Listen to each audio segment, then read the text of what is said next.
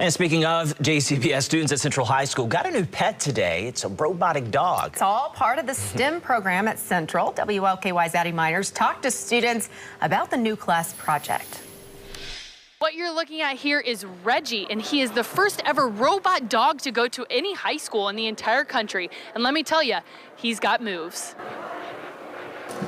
His moves include walking, rolling over, climbing the stairs, and teaching students computer programming. Students will also study the robot dog to help develop ways it can be used in businesses and in everyday life. These are the experiences that kids remember, and they are able to really make their learning experiences relevant across all of their classrooms. Reggie comes from Boston Dynamics Engineering through a federal grant.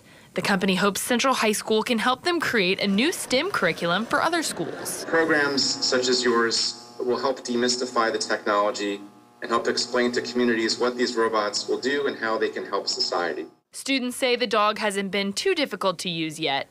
Some are even teaching themselves. To me, it kind of feels like a video game. We also found different codes that we could use for him, as well as like demonstrations of dance. So we just did different things on our own. We figured out like how to use the controls, and most of us are getting used to it. It's kind of like driving too, like driving it around. It's a little hard sometimes. But it's investments like these that help students pave the way for a bright future. Having this be here, it's kind of like encouraging for us, especially since most of us don't have a lot, and it's kind of giving us like hope that, you know, at one point we could be at like industry level situations. If anybody out there is hiring robot technicians, give us a call, okay? We got plenty for you. Addie Miners, WLKY News. Addie's new friend. All right, thank you. Well, the students who are part of the program at Central are already planning ways they will use the dog, like how to detect radiation around the school during Central's current construction project.